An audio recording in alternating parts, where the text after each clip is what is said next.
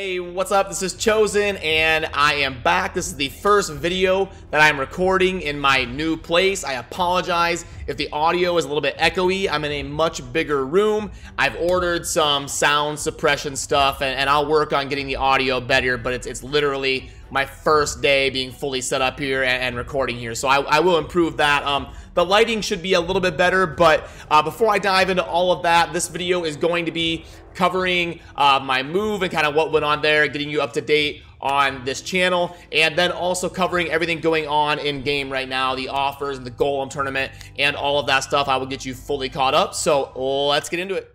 Alrighty, so yeah, also I'll have a timestamp down in the video description if you want to skip ahead to just me going over the in-game stuff, but for my subscribers, I do want to just give a quick update on kind of what was going on. Yeah, I had to pick up and move because of internet issues. I literally had to break a lease and move into a new apartment, and so the last week has been insane for me, and of course it happens while I'm in the Affinity Cup and basically can't do anything. All I'm doing is running around town looking at apartments, on phone calls. I couldn't stream or anything. I think I went like 5 or 6 days without streaming, but I was able to get everything done in about 6 days from start to finish. I think last Sunday is when I started my apartment search, and then as of today on Friday, I am moved in fully. So the whole process was 5 days, and it was definitely a crazy process, but I'm glad the hard part is over now. It's just kind of some small organizing, cleaning type stuff, but all of the difficult things are done. But yeah, so first of all, I picked out an apartment and signed a lease and paid them and everything, and that was this one here. So I was supposed to move into this apartment. Well, I told them I want to move in somewhere where I have fiber optic internet because I just got done dealing with a nightmare with cable internet. It basically quit working to the point where I would be able to stream. My upload speed was just crashing. It was terrible. I was constantly disconnecting. My VOD is on Twitch. You can see where I was disconnecting like every minute. And they basically told me they can't help me because the wiring is bad. So I said, you know what? I'm done with this. I'm a content provider. I'm moving into a new building with fiber optic internet, and I told them that's all I care about. I'm a single guy with no kids, no pets. Really all I care about is can I do my gaming and can I do my content. So I picked out this apartment that I liked right here, and when I called my internet provider to set up internet, they were like, that's not fiber optic internet, that's normal coax cable internet. And it's literally the same thing I just got done dealing with and moving out of. So I was like, so I confirmed with them like 5 times. I'm like, you're sure it's fiber internet? They're like, yeah.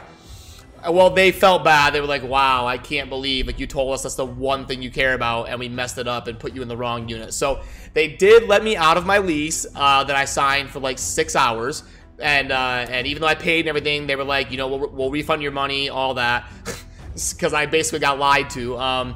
So then I had to start my search all over again, and ended up settling on this one. This is a picture I took yesterday after the movers. It kind of brought everything.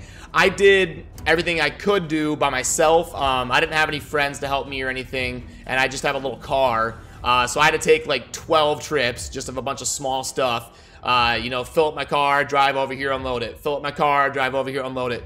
Did that like 12 times. And then this was after I finally had everything kind of in here. And it doesn't show, it only shows like the living room.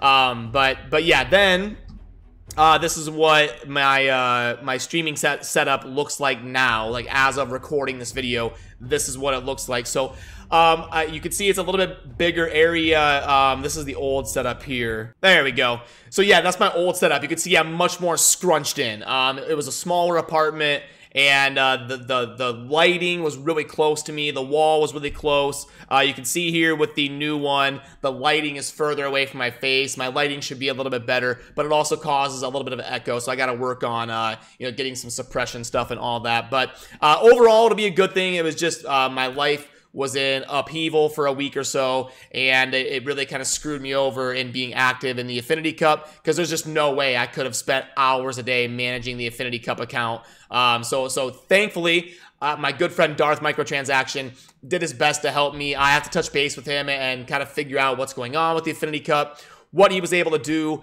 and all of that. So I'll touch base with him, and I'll do my best to kind of pick up where I left off. It's just kind of an unfortunate thing I had to go through, kind of right in the middle of everything, literally in the middle of the Affinity Cup, not even the beginning or the end. It was right in the middle. So I'll touch base with him, and we'll get back to streaming the Affinity Cup stuff and participating in that and doing as good as I can to kind of help my team out. I'm definitely going to be behind. I know that, just given you know, this week and how crazy it's been. It's going to be hard for me to catch up, but I'll do my best. That's all we can do, right?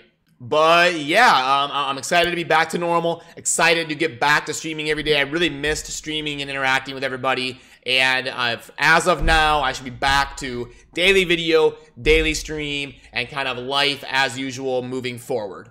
So now this is where I have the timestamp link to for those people that just wanted to hear the in-game stuff going on and get the raid updates. So we had the Golem tournament go live after the Dragon tournament, and I predicted that even though the Dragon tournament did not have a book or a shard involved on the guaranteed side of the rewards, I thought the Ice Golem did, because it's a dungeon that is much worse in terms of player incentive to grind it, and that did end up happening. We at least get an epic book this time on the right side. We did not in the Dragon tournament, because the Ice Golem's not nearly as good, especially for endgame players, in terms of, you know, how desirable it is for you to farm it, because it doesn't have like speed and lifesteal. Stalwart is viable in some endgame clan boss stuff. It's just not as good of a dungeon. So that's why we get the epic book. It can be worth it to get the book in this event. It's never a bad idea to grab epic books and legendary books when you can. So I would at least consider going to the 2750.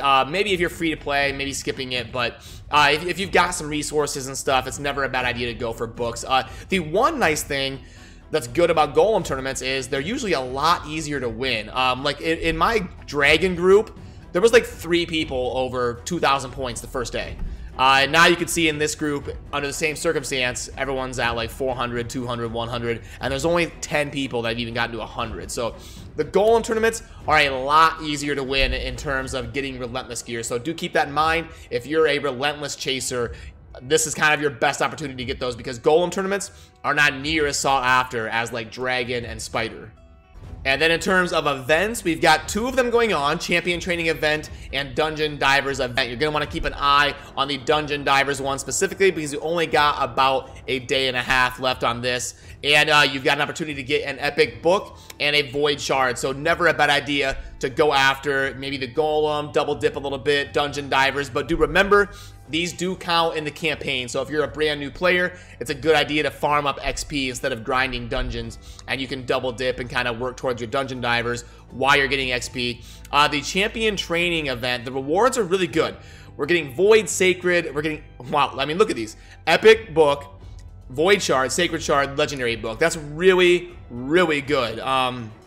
One of the best reward structures we've ever seen in a Champion Training event, but it's very, very tough. 25,000, that's a lot to get to.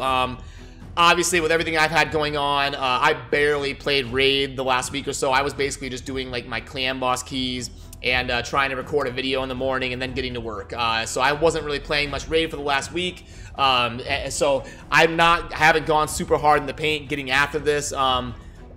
I've got 4 days to think about it. I might start grinding some food. I'm kind of stretched a little bit thin with wanting to win the Golem tournament, but it looks like my group is winnable. So you got to kind of gauge all this stuff. How important is the Relentless set to you?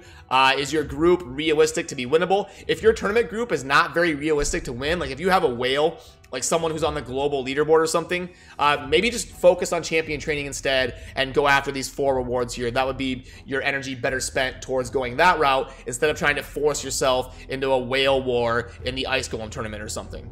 But now let's back out and fire up these offers. I know there was a good daily offer I remember from when I was streaming, so I'm excited to cover that. We've got where are we at? So let's pull that up, okay? And yeah, this is the one I wanted to go over because if I remember right, this is a pretty good one. We've got 15 and we've got 2250 and we've got 15 energy refills, okay? Yeah, a 2.13. So Anytime a pack involves energy and shards, that's always the big things that you want to acquire for account progression. Anytime energy and shards is over 2.0, that's typically the best offers you're going to get in terms of long-term sustained account progression, in my opinion. So this daily pack is definitely a thumbs up from me. Now, $15 is not cheap, but if you're the type to spend money on raid, if you are looking for money to spend, this is a pretty good opportunity to spend that in terms of energy and shard progression towards your account. The mini mix pack we don't have to go over. The bonus sacred pack, this is an absolute meme. This is only for whales. If you are conscious at all about your spending, do not buy this, in my opinion. Yeah, I would like to word it in a nicer way, but I don't know how to spin this one. I don't know how to not be rude about that. It's just not a good offer. This one here, $70 is too much for this. I don't have to plug this in and waste your guys' time because I've seen this so many times. I can kind of snap the process here. Yeah. That's a no from me, but worth noting, the chicken is rank 10, rank 5 chicken is very good for newer players. So I guess maybe like a newer player who's a whale, sure, it'd be okay in that circumstance, but again, for 95% of you, this is not going to be one you're going to want to scoop up. The crit rate set, I like the $15 for a full set of a legendary along with some energy, but I can't even really mention the 450,000 silver. That's like, 10 upgrade chances of a banner. So, but yeah, I would like to see this be like $6 or $7, and then we're talking. But the gear set offers have gotten better in the last few months. I will admit that, but there's still not something I would really throw money at, in my opinion. So let me put that away, and that is going to kind of do it for this video. Just to kind of summarize, I am super excited to be back and interacting with you guys. I'm happy the hard part of my move is over, and I apologize for not being super active in streaming and videos and doing the type of content that my subscribers were used to in the last year. But I am back now and more dedicated than ever, I promise. So yeah, as always, thank you for watching. Have a good rest of your day. Peace.